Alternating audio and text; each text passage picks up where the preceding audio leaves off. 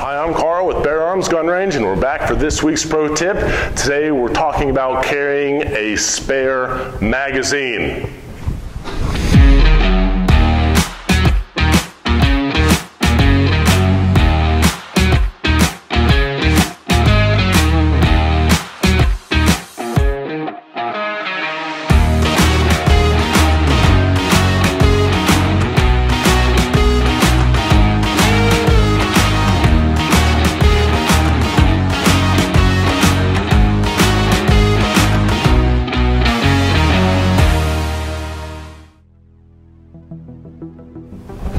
Carrying a spare magazine.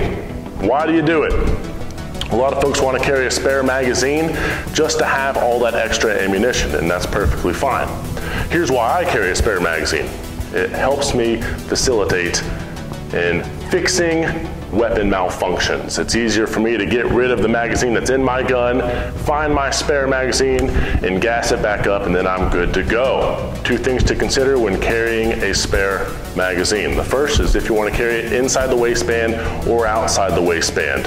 I choose to carry in my appendix holster setup with a sidecar type spare magazine here. Here is an example of an outside the waistband magazine pouch. All right, now, the other thing to consider is which way you face the magazine in the pouch. My recommendation is, if you are carrying either from the 3 or 9 o'clock positions forward, to orient the magazine so the bullet is facing towards my center line. If you carry behind this 3 or 9 o'clock position, my recommendation is to orient the magazine so the bullets are facing rearward, and here's why. Carrying on the front of the body.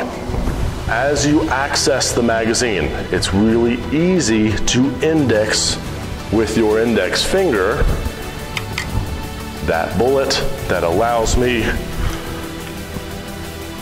to insert and find my gun that way. If you carry 3 o'clock or back, accessing that magazine is kind of reversed. All right, so instead of going down with my thumb, I'm kind of reaching around, and I can just the same find that magazine. I'm still indexing with my index finger. It allows me to find the gun and insert properly. All right, a couple things to take into consideration there.